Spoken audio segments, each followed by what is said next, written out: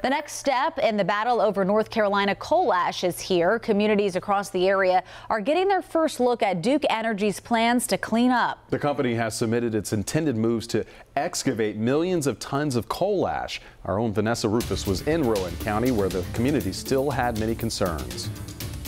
Bucksteam Station is one of 10 remaining coal ash basins that Duke agreed to close down.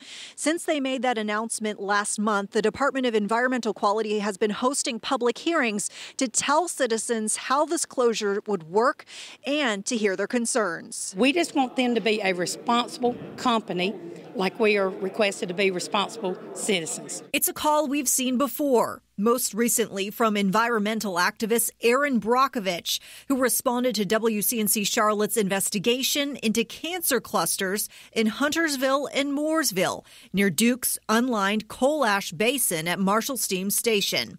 Duke has denied any link. We cannot keep thinking that over decades there's been backdoor dumping, building on coal ash, putting that all out into the environment, and possibly not think down the road, wow, that's a lot of cancers. Maybe that's not right. The DEQ says at some basins, crews will remove coal ash into lined on-site landfills.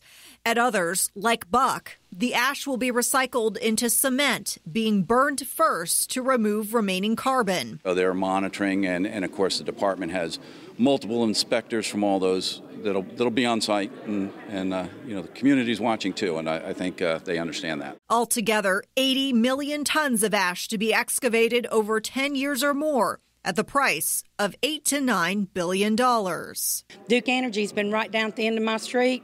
They have not paid the trash man to come pick up their trash for 33 years. Now they want me to also pay for that. That's just another slap in our face. There are 3 remaining public hearings to discuss the closure plans for Cliffside, Marshall, and Allen Steam stations. You can find that information on our website, WCNC.com.